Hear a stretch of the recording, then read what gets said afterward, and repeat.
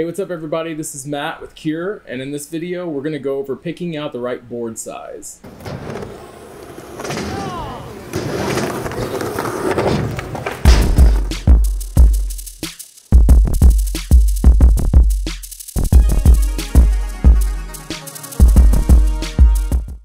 Alright, so this video is geared again more toward beginners picking out their first board, but this could also apply to anybody at any point. Maybe your first board was too big, maybe your first board was too small, maybe you're going for your second, third, fourth board and you're looking to dial in the right size. So if you haven't already watched our what to know before you start skateboarding video, you should probably go and watch that. We go into a little bit of detail on shopping for your first skateboard, so it might be worth watching that video or giving it another watch. So if you're shopping for your first board, a lot of times I will actually recommend shopping for a pre-built complete, which is the whole skateboard put together. But if that's not the direction you want to go in this video we're going to guide you through how to pick out the right board size for yourself. Alright, so I've kind of developed a little bit of a system for picking out the right board size, and the system depends on either your age or your shoe size. First, let's go over why it's important to find the right size board. Alright, so the number one reason that you're going to want to find the right size board is balance. Skateboarding is all about balance, and if you don't have your board size matched up to the size of your foot, everything's going to be out of whack, your weight's not going to be distributed properly, and that's going to cause all kinds of balance issues for you. Another reason you want to have the right size board is to make sure that your board isn't too heavy. The bigger the board, the more it's going to weigh. The bigger the board, the bigger your trucks have to be. The bigger the trucks are, the more the trucks are going to weigh. These little things all add up, and if you're not picking out the right sizes, you could end up with a board that weighs way more than it needs to. And weight is kind of important in skateboarding. So when we talk about board size, mostly what we're talking about is the width of the board. And these can range anywhere from 7 inches to 10.5 inches. Most common sizes are going to be more in the range of 7.75 inches up to like 8.5 inches. There are other measurements on a board that come into play as well, but for now, I think we're just going to worry about the width. Now, if you've ever been on like a penny board or a board that's just way too small for you, you're aware of how a smaller surface like that gives you a lot less stability. So basically, when we're selecting a board size, what we're looking for is that perfect middle ground that keeps us stable, but doesn't add too much weight to our setup. So typically, if you're 5 years old or younger, or if your height and body weight average to be about the size of a 5-year-old or younger, what I'm going to suggest is look for a mini deck. There are several companies that make mini versions of their regular board, and these mini decks are not only slimmer, but they also have a shorter overall length, which drastically reduces the weight of the board. Now, typically these mini size boards are no bigger than like 7.25 or 7.5. But this can get kind of confusing because some 7.25s or 7.5s may not actually be a mini. So when you're looking for a mini size board, look for, the 7.25, 7.5, possibly even 7.75, but look for it to be followed by the word mini.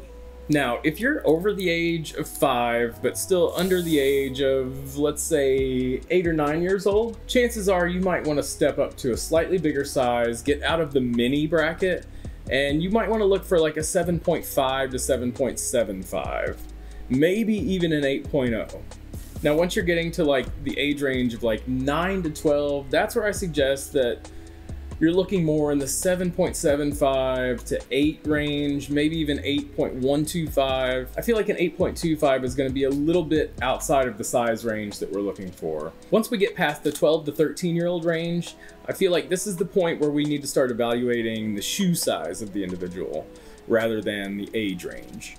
Now, naturally, if you wear, let's say, a size 5 in men's shoes, you won't want a 9-inch wide board. It's going to give you a lot of stability, but it's going to add a lot of weight. And again, you can get used to that weight, but for someone just starting out, I feel like it's adding another layer that doesn't need to be there to something that's already pretty difficult to figure out. So if you're over the age of like 12 to 13 and your shoe size ranges somewhere between like a US men's size 5 to 8. Personally, I think that you are going to want to look for a board size somewhere in the 7.75 to 8.125 range. If your shoe size is more in the 8 to 10 range, then I think it's safe to step your board size up to anywhere between an 8.0 to say an 8.38. In between those two sizes, there's 8.125 or 8.25 typically. But anywhere within that range is probably going to work for you. Now, if your shoe size is more in the 10 to 12 size range, this is when we need to think about a bigger board size to accommodate your bigger shoe size. If you fall within this range, I suggest no smaller than an 8.25, and you could even go up to like an 8.75.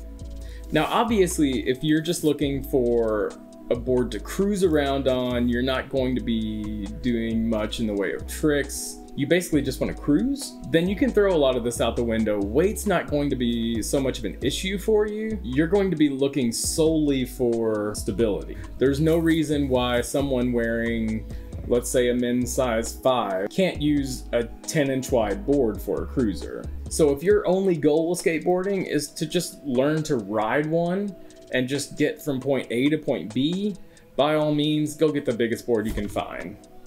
But if you plan on learning any tricks, ollies, kick flips, tray flips, anything like that, you will want a board that doesn't have a lot of extra weight on it, and that's why this is important. All right, so in the description, I'm going to link directly to our website where you can review all of this information, and I've got some charts and things that we've put on our website that you could save to your phone if you're going to a skate shop, or you could just order directly off our site based on the information that's on there. Either way, I hope you find this valuable and you feel like you know how to make the right choice when you go into a shop from now on. As always, if you have any questions or anything, drop them in the comments and I will reply to you personally.